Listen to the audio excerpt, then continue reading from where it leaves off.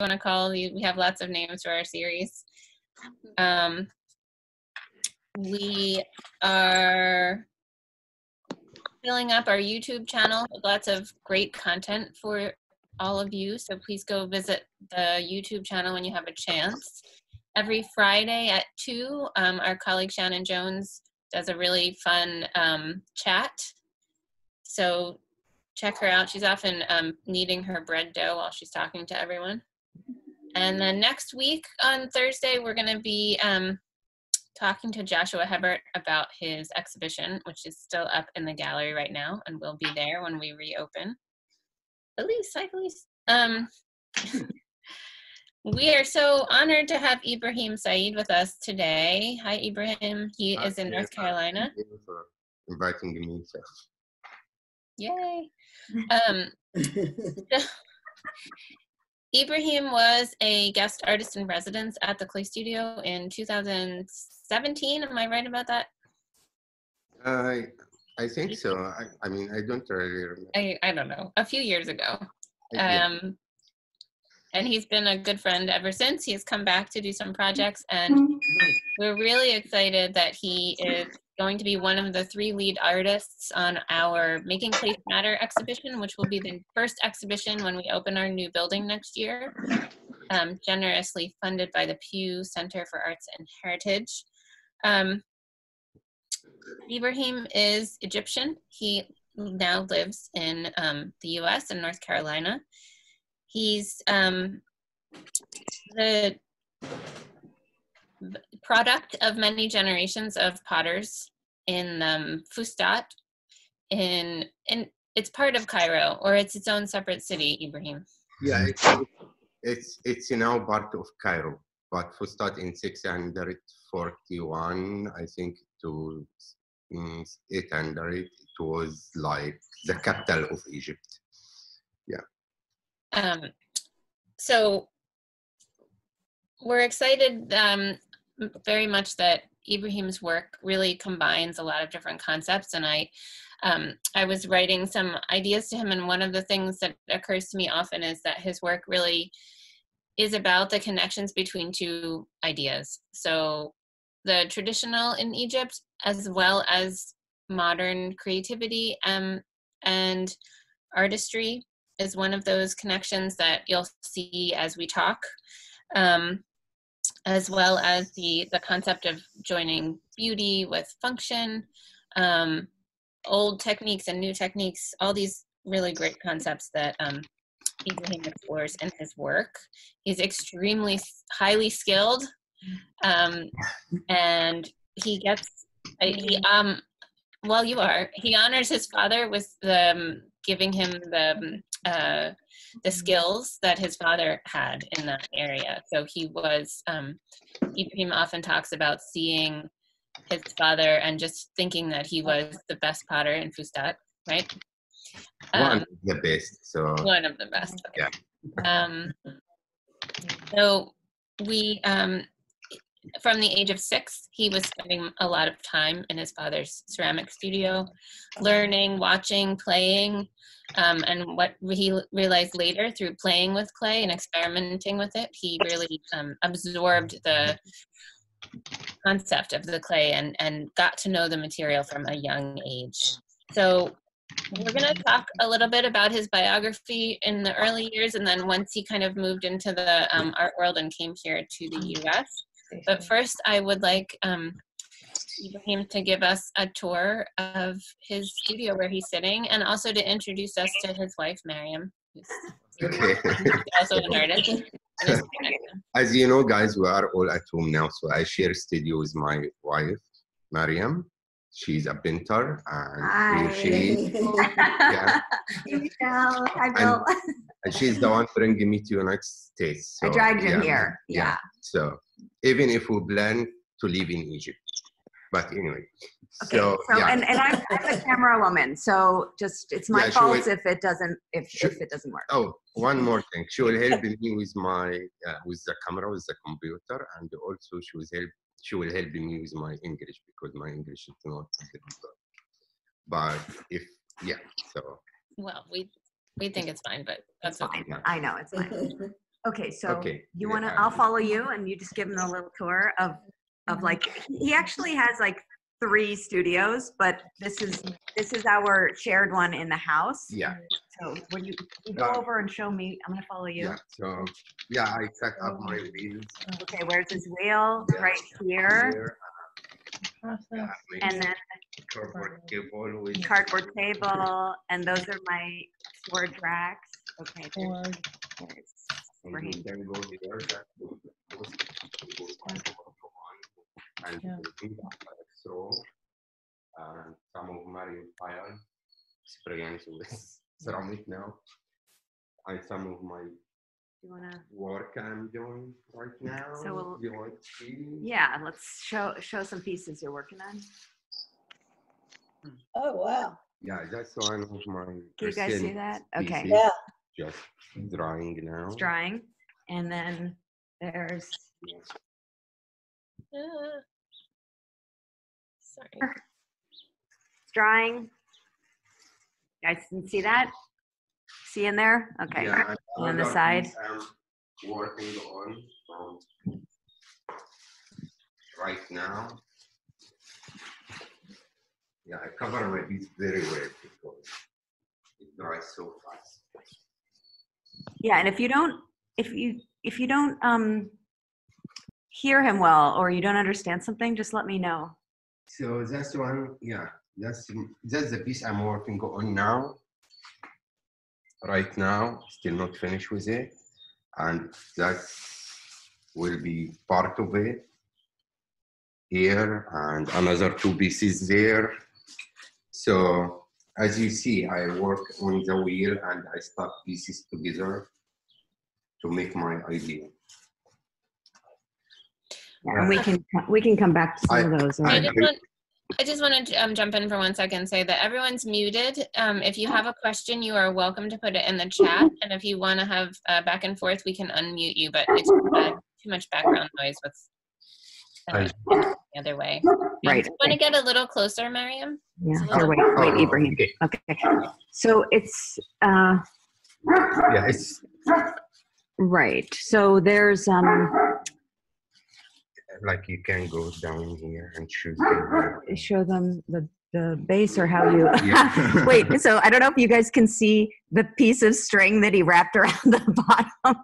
So I was worried the piece open with the pressure of this piece in the top. So I make straps here.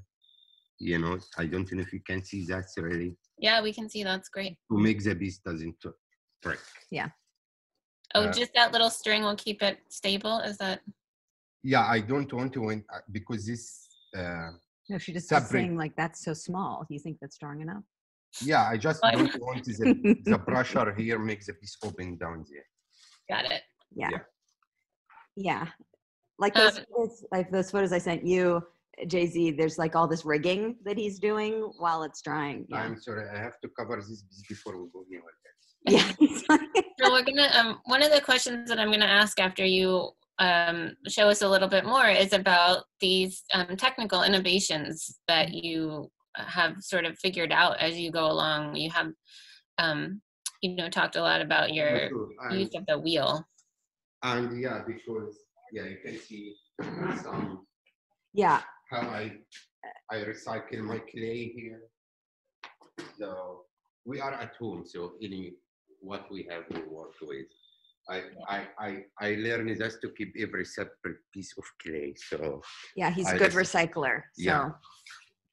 Okay. And you can choose him also. Well, I mean, no, I mean, like, okay, so we'll just like give you a view. So then the studio. Oh, that's my section, guys. Oh yeah, that's his half, and then my half is the bigger half over there with my painting, and then it goes over, and then storage, and then we're back over here. So.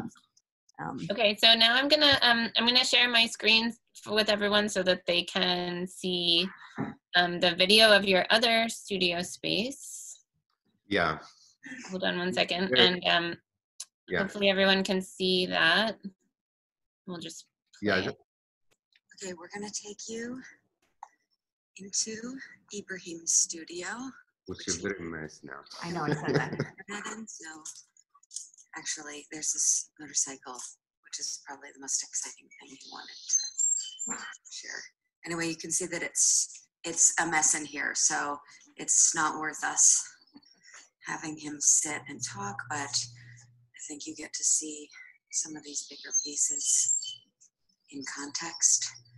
And he's making some molds and a bunch of my old stuff and some little pieces of his sitting around, and tools and other little knickknacks. Okay, and then back to our garden. And there's a dog. Yeah. So I think it's really just one of the benefits of this new technology that we're using is that we get a chance to see into people's homes and their personal spaces. And we really appreciate you sharing your personal studio. And I know you said you were worried it was a little messy, but I mean, that's part of the charm of all this. I think that we get to see all these different things that we don't usually get to see. And hopefully after this is all over, knock on wood, we'll be able to bring some of these technologies with us and keep using them. So I think that you were going to show us the small finished piece that's behind you there on the table. Maybe hold it while you're sitting there, and you can tell us about the different processes that you used when you were making that. Yeah, I mean, this piece, you mean different processor of scale, like how I techniques, like how I make it. Yeah, so it's two parts thrown on the wheel. You know, this part is separate, this part is separate, and then I hand build them together.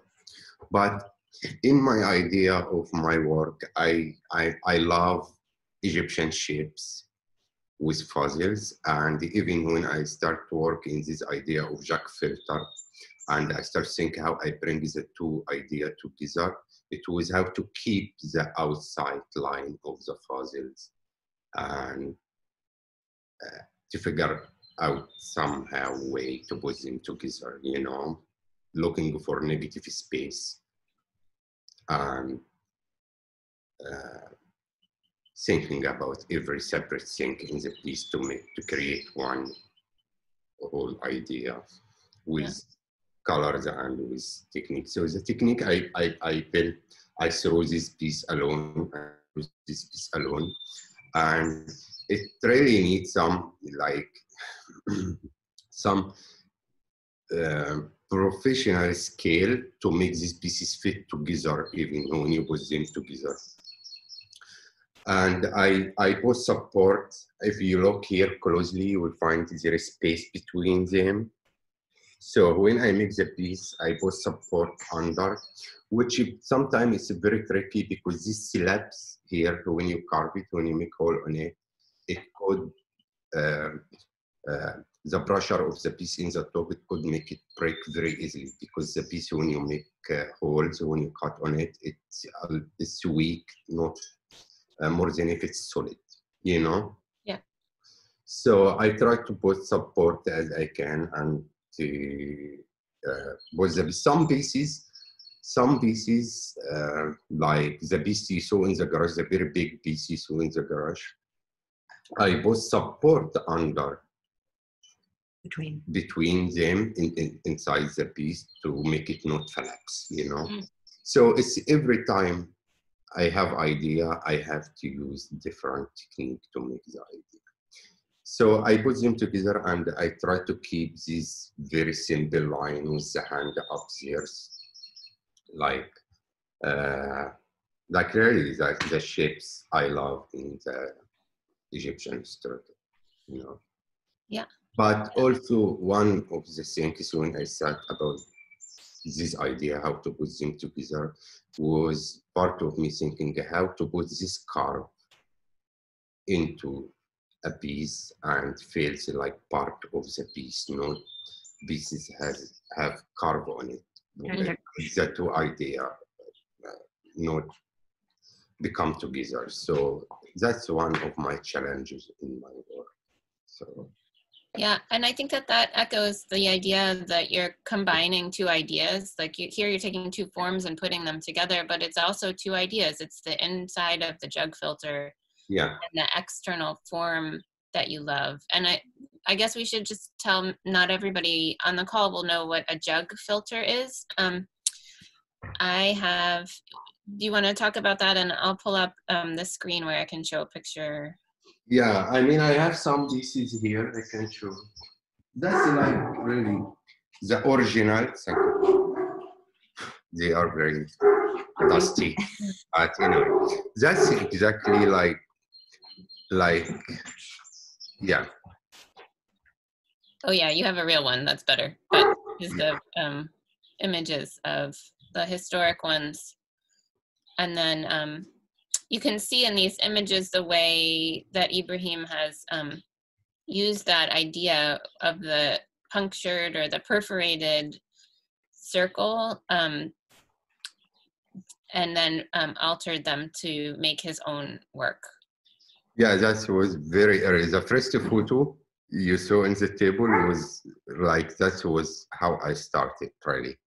And I started thinking about it. But as you know, so that's the idea. Here I will show you these in the video because I made copy of them, like how I learned to make puzzles too. Like the same idea, I made copy, and I made copy of puzzle.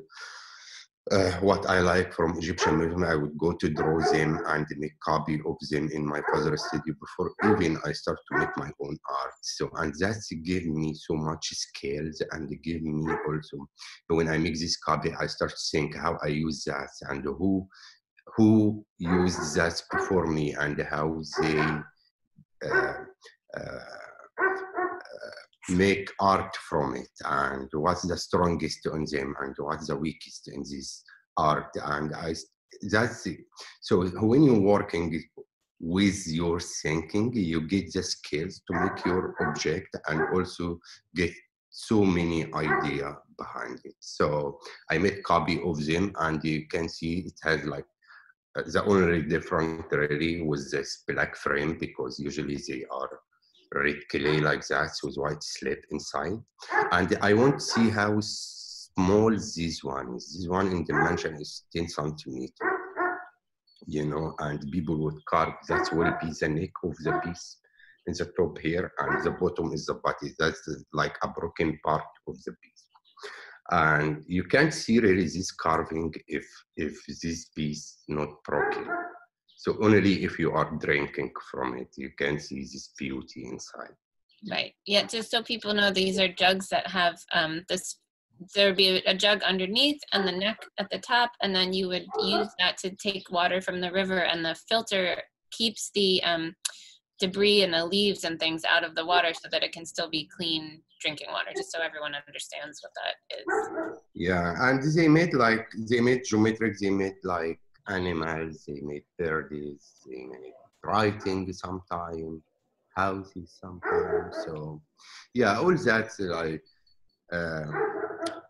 when I make these copies, which they were a lot, you know, I thought about what I will do with that in my own art, or what I find myself in this. In making the copies. Yeah, so you were learning about clay in your father's studio, you were experimenting and playing while you were watching him throw on the wheel and watching his skill, and then you would go to the museum and sit there. And can you tell us, you know, how did it feel? Were you a kid by yourself? Like, how old were you? You're in the museum and people are thinking like, what is this kid coming in here for? Yeah, I wasn't a kid by myself, because my father was one of the most talented people in Egypt throwing in the world, and the art ceramic community in Egypt is different more than here. So most of them doesn't throw in the world. So they would come to my father to make some shapes for them, because he was very talented doing that. And these artists taught me a lot. Some of them helped me, some of them told to me go to the museum. Some of them take me, like one of them, Dr. Gamal Aboud, Allah yarhamu. He was one of the best artists in Egypt. And when he realized this artistic vision on me, he take me with my hand to the museum for first time. And I appreciate that, you know, people try to help as they can. So that was very good. So first time I went to the Egyptian museum, I lost because it's like very rich story and so much ceramic work. And Egyptian museum, you will never see any museum like that. So they stuck all the stuff in the top of each other because it's a lot of collection they have and they doesn't have space to put them. So you go for first time, your eyes, you feel like you are lost because you can't really focus and see every piece different. But also one of it, which makes me a little bit crazy, you never see any information on the ceramic pieces, like just group of pieces and writing like the period, what no any other information historical about them, which makes me crazy, and mostly in English. So if you don't speak English like me, you don't understand anything. Even the shows in Egypt, when they show historical Egyptian in Egypt, mostly in English, and which makes me crazy sometimes. Like, okay. So it's really for the tourists. They're not really doing it for the well, so everybody out there, whoever wants to become, you know, a curator in Egypt, you have to go make better labels and Yeah. so that's a good way to transition, I think, to this idea that you had these, your father was a mentor, then you had other mentors, and you started making your own work and were so dedicated to having it show your own voice, and then you had a chance to go outside of Egypt to display and to exhibit your work. And I think Belgium was the first place. Can you talk about that experience a little? Yeah, it was craft show in Belgium. It's called Expo. It was 2002, and that's first time really I leave my home country, Egypt, to go to Western country. And it's the you know, if you go in Egypt even in the shop to buy something, you find every factory is stocked with everything they have in the factory. When I went to Belgium, and that's really what changed my idea so much about my work and the simplicity of the line. Which you go, when I went to Belgium, I go to the shop, I find one or two pieces in the pattern, you know, even if there are a lot inside, but what they show is like one or two pieces of what they have inside. And that was like something strange for me because I never seen that before. But it was one of the most important things. It changed my thinking about my art, you know. So yeah, like you go in Egypt, you for instance a veteran, you don't know what you want to buy for what you seeing, you know.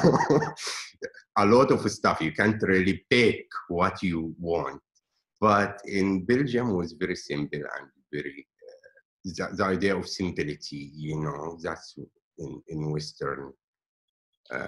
Yeah, that you would have, if you had fewer objects, that made them seem more valuable, and you could look at them and you could see them really, as opposed to like a jumble very of, well, yeah, like and in the Egyptian museum. yeah, I mean, like not all the places like that, but most like 70% of Cairo is like that, you know. So like I am not rich guy to go to very fancy place and to want to buy something from there, you know. So I go to whatever I have to go to, you know. So I think that we have some people who are interested to know a little bit more technically about the piercing. So I'm just sharing the screen so that we have a few pictures, but then maybe you can, I don't know if it's easy to show your tools there, but here's, can Yeah, I everyone have see my that picture of Ibrahim as he's carving this very, very large piece, which I imagine there's a lot of different technical aspects of just keeping the clay at the right, you know, hardness and keeping the thing from collapsing, like you said. And there's a couple of other, and then once you get it finished, the idea of trying to get it into the kiln. You know, can I say comment in this piece, which you called Magnolia? This is the one in the garage. Yeah, this is the same one in the garage, and this one when I make it first time and I put it together, I get someone to help me to put the two pieces together, and then I went to clean my hand, and I come back, I found in the floor collapsing down after all this work. And I was like so mad of myself, and that's because the pressure of the piece in the top, in the chest of the piece, make it collapsing. And then I start think how I make that happen. The good thing about me, and I try to think about the way how to make my work, and I am very patient with that. Even if sometimes the piece broke and I said to myself, I will not make that again. I find myself the next day going to the studio and try to make the same piece again, and thinking about, yeah, I have this problem this time, how I get this problem out. So to make this piece in big tiller, I made a cylinder inside the piece to hold the chest of the piece, you know, so when I put the piece in the top, doesn't collapse again. And it worked very well, you know, with this piece. Yeah, just a comment just to. Well, that's good. That's another one of my questions was just, I was reading your essay in the Journal of Modern Craft about the idea that you have to keep making technical innovations in order to achieve these ideas that you have. So this is a great example of, you have a very big idea, literally big, and you have to figure out how to make it possible to fire it. So that's one. So it's a cylinder that's made of clay that's within, you know, that's. Yeah, I throw a cylinder inside, exactly the same size of the top of the piece here, from the bottom to the top, and I throw it with the piece. When I throw the piece, after I finish throwing the shape I want, I throw the cylinder up, and I tight it even with the bottom part here. So it's only one piece. It's like tube. It's like tube inside of ceramics to hold the weight of the piece. Yeah. Do you want to talk about the middle of the neck? And yeah, the middle of the I made video of that. So the first time I remember to make something very exciting, and Mariam will get mad of me now. So I made this piece at UNC Grancy Bureau, which I teach, and I bring Mariam to make video after the piece fire, in the piece fire, to break this ring, how I break it, because I put this ring as support, and after first fire, I break it. So go back one image, Jen. Go back one image. Okay. Yeah, this ring here. You see in the middle. In the middle section. That Nikki Blair, who's assisting Ibrahim, she's positioning the top piece right over a little ring. Do you see that? Yeah. That ring is just to hold the piece in position till after the bisque fire. Yeah, after I put my hands, which will hold the piece in after firing, you know. So I attach the top piece with the bottom piece with hands. You know, you can see it in the finished photo. But anyway, that ring will support, and I will break it after the bisque fire. He was planning on cracking it out with a hammer. And that's the first time I do that in my work. You know, that terrifying. I bring Mariam to make a video of me cracking this, because usually I see people cracking some pieces and they put them as an installation, and I was like, I'm cracking this piece to show the beauty under this ring, you know. So can you, Mariam, come and make video of it? And after I break and finish my piece, and Mariam looked at me and said, oops, Oops. I didn't I forgot to record." press record, so it was off. And I was like very mad of it. It was so bad. But Wow. inside, like inside that inside ring, that ring, there is carving. like there's on the top and the bottom, like the jug bottom filter of the carvings. piece, yeah. Which, so once it's together and it's installed, you never see, but you just, you know it's there. No, you do see, because he crocks out that little cylinder in the middle, and you can look through like a 3-inch little passage, and you can see the carving inside here, but you can't see it now because it's just holding the piece up. If you see on his website, if you look at the Magnolia, if you look at it finished, you'll see what we're talking about. But this doesn't have the arms built on yet. So he needed to put them together before he could hand build the 6 arms that will eventually hold the top on. Oh, okay. Got it. Yeah. So, okay, I'll find that in a minute so we can look at it. But as we're talking about the technical aspects, I just wanted to go back really quickly to show people images of those early moments that you shared with me. Oops, Yes. sorry. Share screen.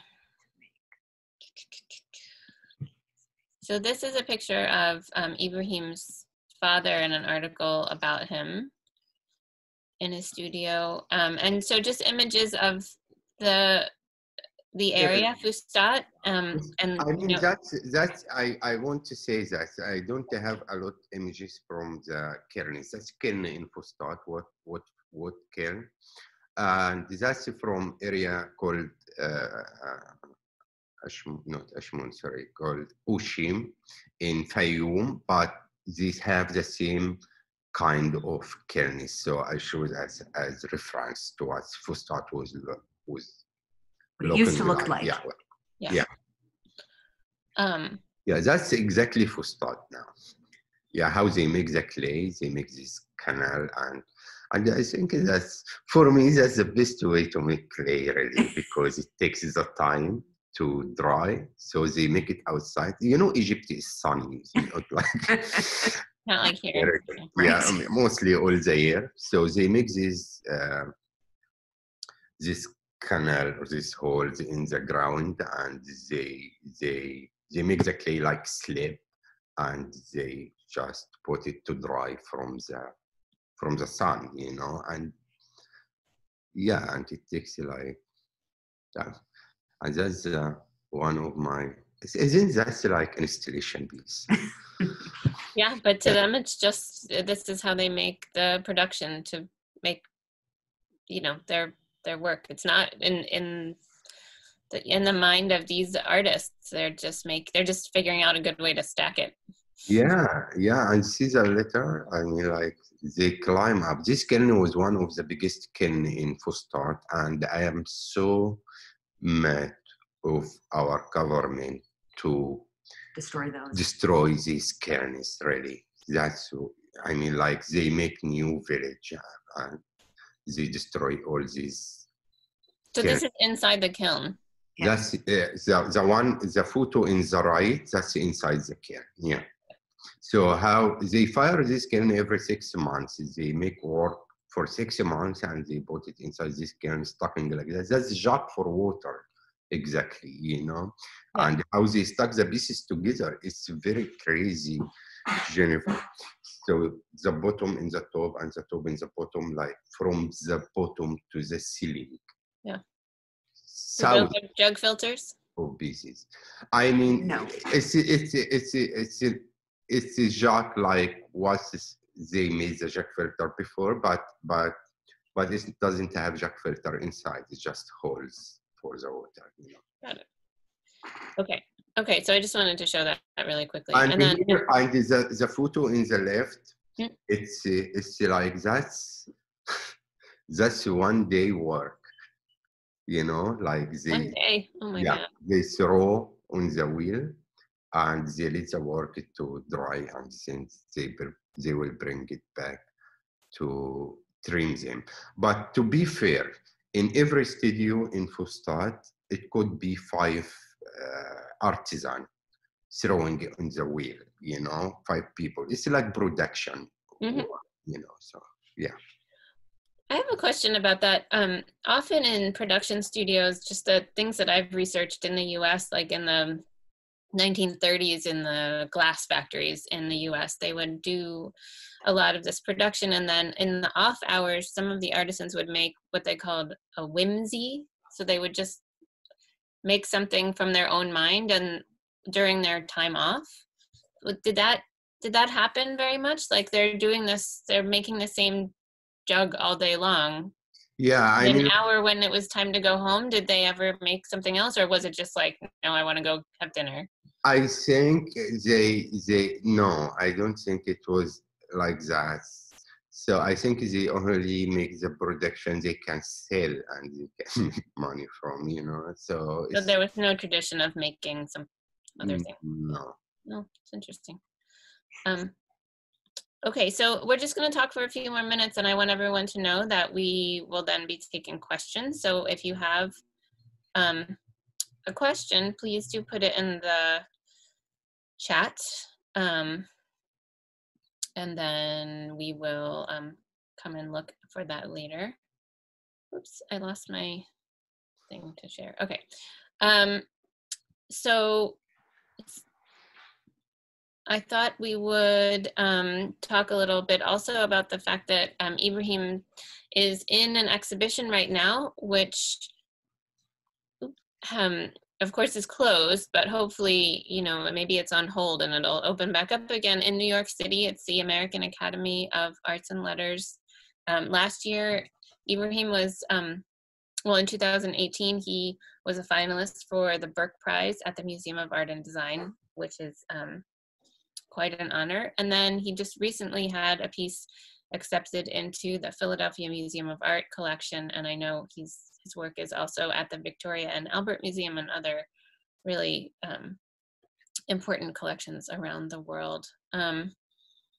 So I think I'm going to read a little quote from this essay that Ibrahim shared with me. I wondered how I could combine this traditional artifact with ideas of contemporary art and yet still make something that smelled of Egypt. I want to reclaim quintessentially Egyptian motifs and forms that have been either trivialized or overlooked and come up with something new that does them justice. To see artwork rooted in Egypt's own cultural heritage with its own complex and diverse aesthetic histories is rare. I want to connect the present with the past, bypassing Western art. Clearly, Egypt is an amalgam of its influences, but there is so much in our long history to mine. I feel it is practically untapped and an endless well of influences.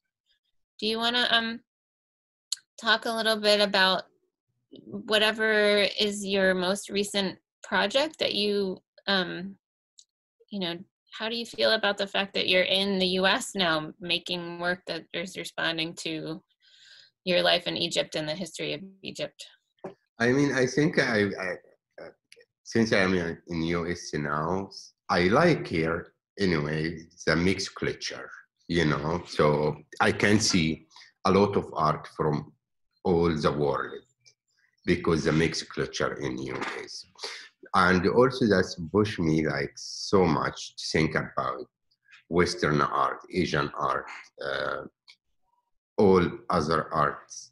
But I miss Egypt so much, and that's the only way I can live with my country. I love my country so much. And that's what pushed me really much harder to make work has, like what you said, smell in Egyptian of it. So, I mean, yeah, so. Do you want to tell them about the phrase that in Arabic, smells of Egypt? Where does that come from?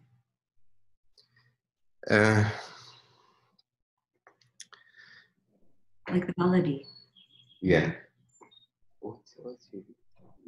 When when you said smells of Egypt in Arabic, that's a phrase that's tied to like Baladi culture.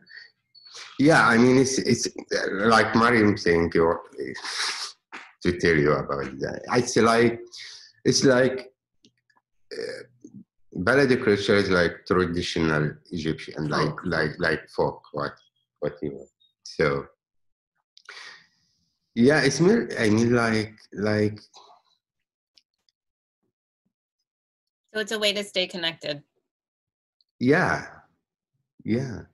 Yeah. And So I'm really thinking about everything I have learned in my life, even if it's not about ceramic, like how the people think, how the people sing, the people words, and what the meaning of it, and how that's tied with old Egyptian and even with Islamic art. And when they create, and you know, that's like Islamic art is creating about religion thinking and religion idea, like, so that's what really I'm thinking about, like sometimes some word is just, I don't know how to say that, like masal or amsal or like, yeah, example of life, uh, uh, in words, you know. So people always saying that over and over and over in Egypt, and how that's tied with this idea of Islamic art and with Egyptian culture and with all the Egyptian art. And I'm always thinking this way, you know, like we're thinking about, this is the most simple thing, hidden beauty or Gamal al-Khafi. What's mean hidden beauty? What does that mean? Like, is that mean, is that tied with religion? Is that tied with culture? Is that tied with, you know, and what the people say, talking or saying about this idea? You can see that's everywhere in Egypt. Like, it that means like we have something to say, it Allah or God doesn't look how you look. God look at your heart. You know, it doesn't matter if I look very pretty from outside, what's inside me, you know. All this idea creates the work I make. And I'm really like, I didn't work to be famous. I just go and go with what I love, what I find in myself with, you know. I feel like my work is my community. That's what I want to see. That's what I want to hear. That's what I want to do, you know. So that's what art means for me personally. So yeah. So. And I love that you just said art is my community. I'm writing that down. I imagine, you know, having traveled a bit, I know that when you leave your own home country, especially if you're living somewhere else, you really have a new appreciation for, and you can see the culture in a way that you really can't when you're there. Like when you were there, it sounds like you saw the flaws of the system, you saw the problems with the way the pottery was in the art world, and then does that sound right to you, that like now that you're here in the US, can you see things about the culture and the value of what was there that maybe you didn't see when you still lived there? For sure, yeah. Yeah, Yeah, I do see good stuff. I do see bad stuff. Like, yeah. Is there like one thing that maybe you realize now that you don't think you would have noticed if you still lived there or thought about in the same way? So many things. Like what? Not one. Everything. I know it's a hard question. That's sorry. I mean, it's not hard. I mean, like I don't know with which side you're talking about. With the side of politics, with the side of people thinking, with the side of art, with the side of, you know. So if we're talking about politics, I see so many big problems in my country with politics. since I'm in United. It's so funny because you come here to the United States, you hear Muslim is terrorism, like all these idea in the social media or in even TV. Every time you see the word Muslim, someone kills someone and they storm it. And you don't see really the beauty. You don't look inside. You don't look inside. If I don't know Jennifer personally, I don't know if she's good person or bad person, you know. And you go to Egypt, you find American try to kill us, you know. It's like, yeah, you hear all these words and you are like, okay. What's true? Yeah. It's like I don't know. I mean, like it's politic way. People, I mean, like for me, politicians thinking about the benefit, whatever what it is, they will go with it, even if they hurt another people, they don't care. Even in Egypt or in United States, you know. But for me, it's not like that. For me, like we are citizens, we are people love each other, we live together. Whatever, even here or in Egypt, we have so many Americans in Egypt. It's like our brothers and sisters, and we have good relationship with everybody. Like in the streets, it's different, you know. And yeah, I mean, like, but from you listening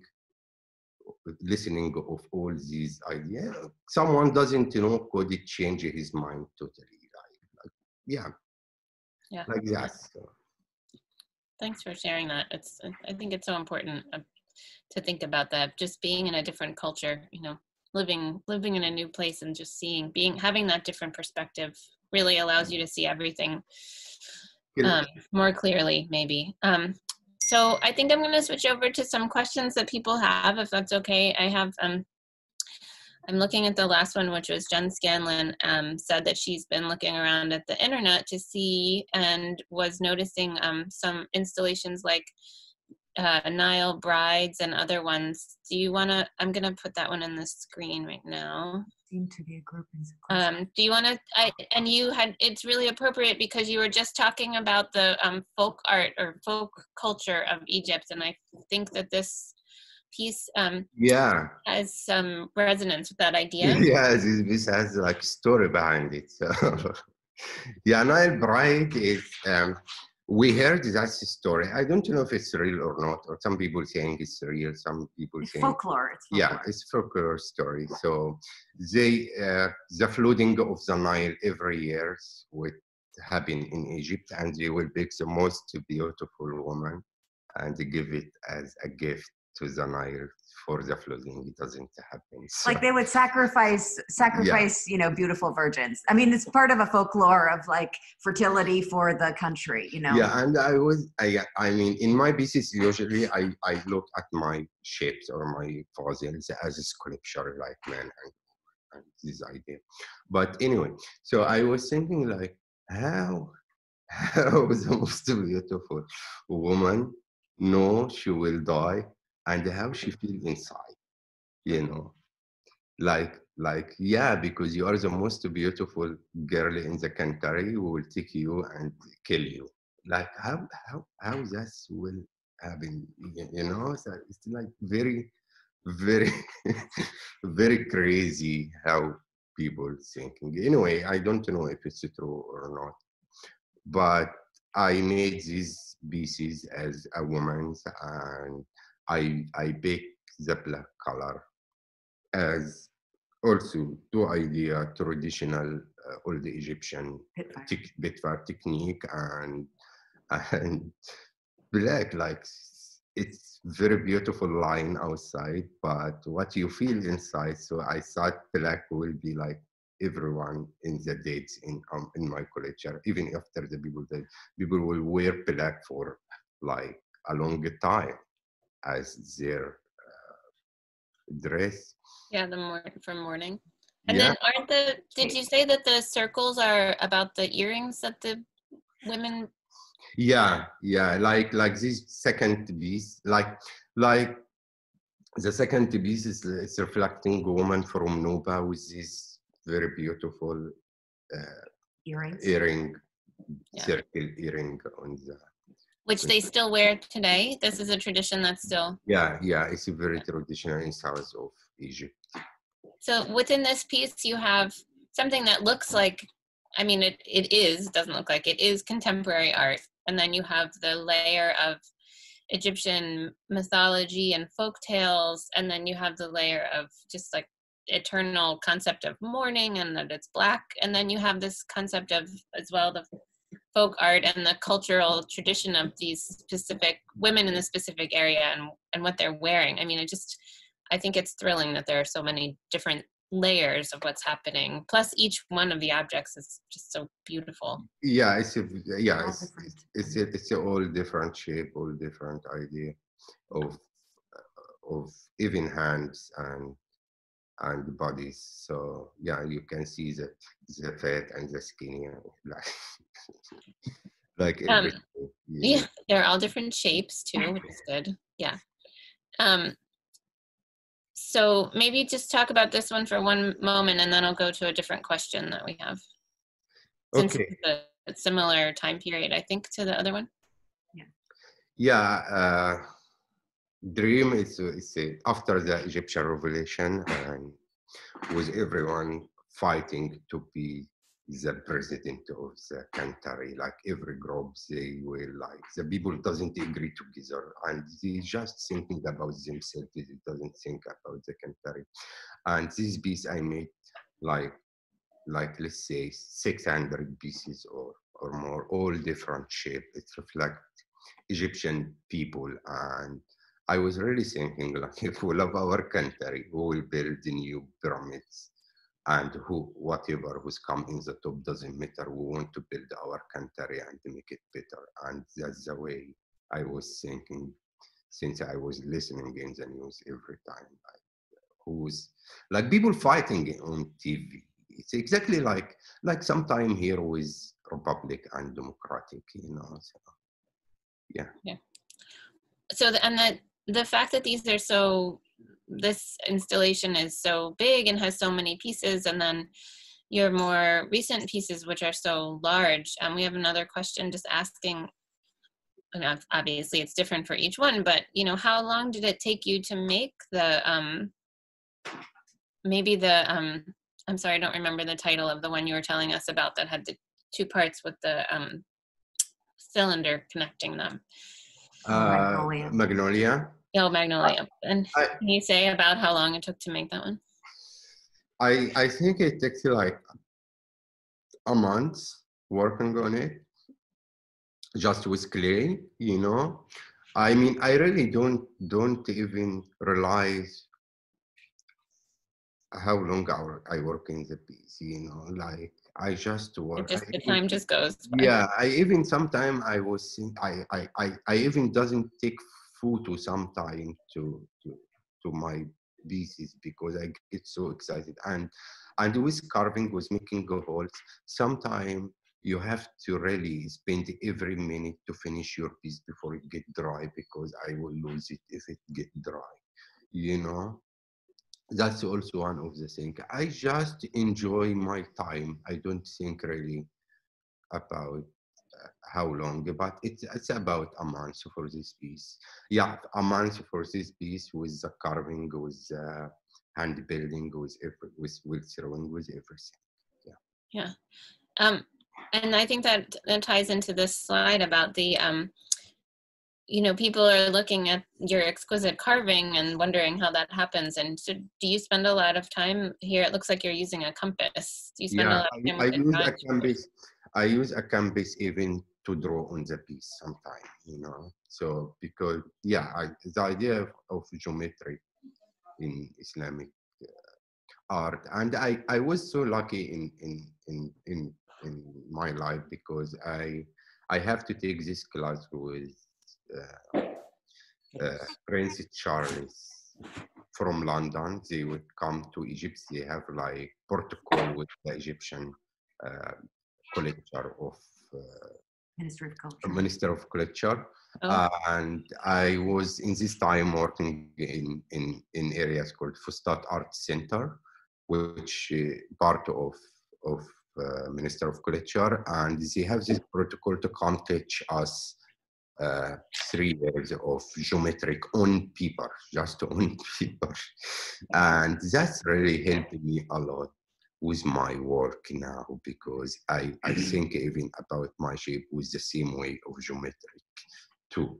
So yeah, I would experience like making some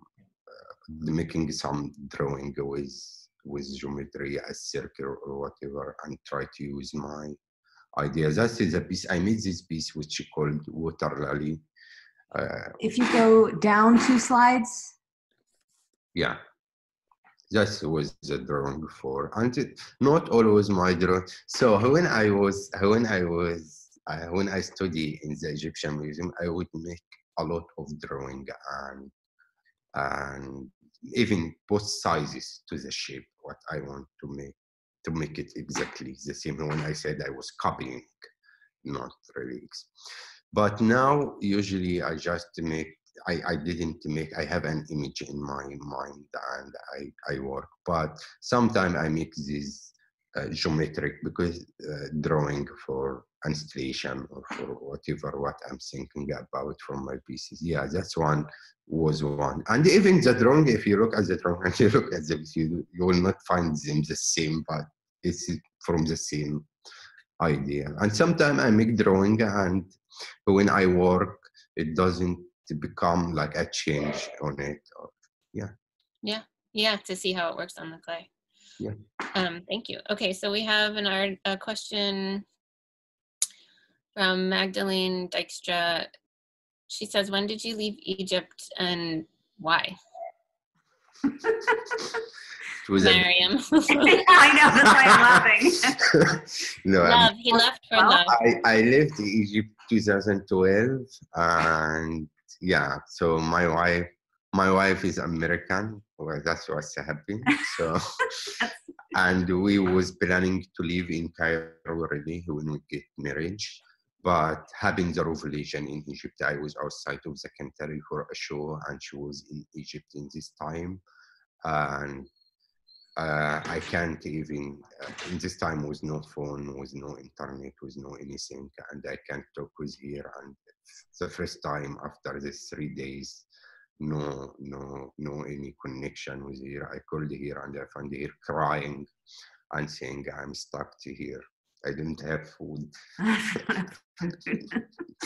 And I told her, call your embassy and try to get out. So in this time, it was even no flight for me to come back, you know. So yeah, so she come back to United States. I stay in Egypt, and then she would come visit every 6 months. But the Egyptian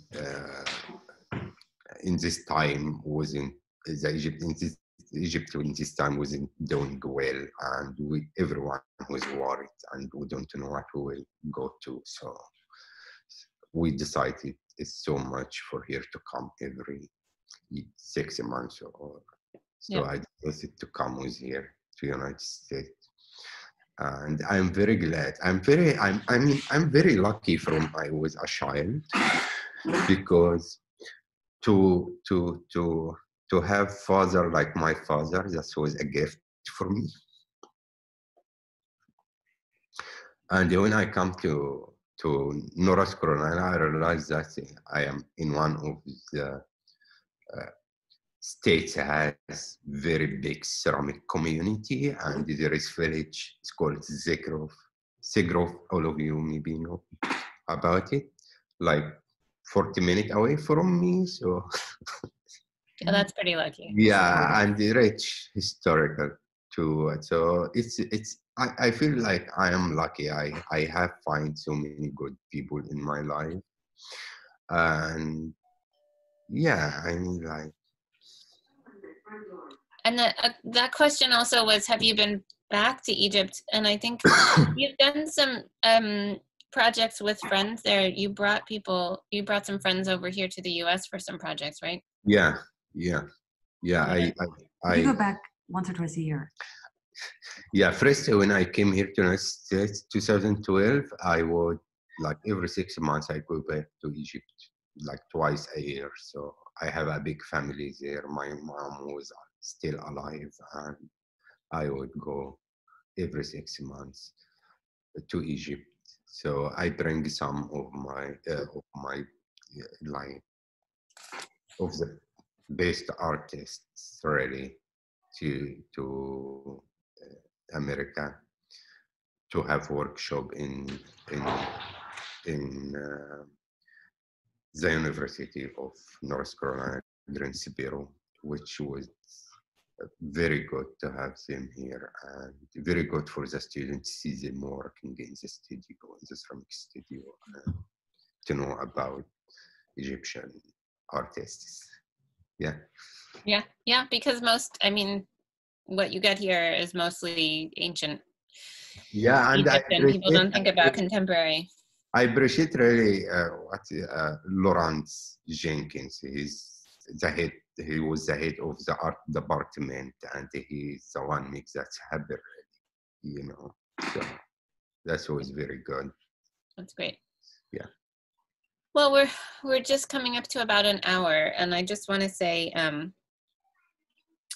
I don't think there are any other questions at the moment. I mean, people have questions about glaze and other things, but I think we can maybe send you some questions offline if people are interested in continuing that. I just want to say the idea that your statement that art is my community and your really continual acknowledgement of being lucky and grateful, and these are all things that in addition to your incredible skill and creativity make you, I think, a really important member of our ceramic community and the clay studio community. So I want to say thank you for that. And thank you so much. It's my pleasure to be in your community, Jennifer. So you know that. I love you guys, and I love the clay studio. And when I was in Tunis, I was telling all the people, I'm going to my favorite place for workshop next week or whatever. Anyway, so yeah. He's always talking about the clay studio abroad. So well, that's very nice. Thank you. We talk about you a lot too, and we're really looking forward to our project, Making Place Matter project, and to really dig into that. You want to see the early idea? Oh yeah, sure, absolutely. I showed them the little house, but you need to talk about it. Okay. Here, I don't know if you want to lift it. Oops. Do you want to put it back on? Or no, it doesn't matter. Okay. Yeah. I don't know. Yeah, everybody else, you can change your view to speaker view so you can see Ibrahim's piece bigger if you haven't already done that. I don't know. Yeah, that's. Are you still on share screen? Oh, am I? Oh, sorry. Here, let me stop that. Okay. Okay. There we go. Thank you. That's one of my. That's the first piece I made for this idea, and it will be one of multiple pieces. And I'm thinking really about the architecture in Islamic art and architecture, Islamic architecture. Like exactly what we was saying. Like if I don't know Jennifer personally, I don't know if she's a good person or bad person. I'm sorry. I could be a bad person. Yeah. It could be. Yeah. So when you go through church or through mosque or through even synagogue, you see it from outside. It's just you don't know what's inside of it. So this piece is just will be on the wall, you guys can see, and when you go in, all the four insides are carved. Oh wow! Can you guys see? Yeah, that's amazing. I don't know if you can see or not. We can see. Yeah, anyway. That looks great. That's so nice. That's beautiful. Yeah, and that's really what I'm talking about. But so it's like it gets here. I'll show you the back so you can see. It gets hung on the wall with those. See these, so that when you come at it, you just see the white. You don't see the inside. The shape, whatever the color we think about. And see the silhouette. Mm-hmm. Okay, but so that's the first piece. Yeah. That's exciting. That's so exciting. It's begun. I still don't know what I mean. It's just the idea, and I just want to make this piece, but I still don't know how it will go. So. Yeah, well, I mean, it's exciting to have a whole year to think about it and to have this time to have conversation. So I'll just introduce Elizabeth Essner, who's on the call. She's the consulting curator for the exhibition, and Ana Jimenez is also on the call here, and she is our project coordinator. And of course, Josie Buckelman is also my partner in this project. So we're really excited to start working on that and have all the people who are on the call listening kind of keep your eyes open for information about the show. Making Place Matter will be talking more throughout this year about the plans as they move forward, and you'll get to see Ibrahim in person next year when we open the exhibition, and he'll be an artist in residence again for a few weeks. So thanks again so much for spending your morning with us. We can't thank you enough. And we're so excited. No, thank you so much for giving me this opportunity. Great. Thanks to you both, and thank you to your camera woman. Bye. Bye. Bye. Thank you. Bye, everybody. Have a great day.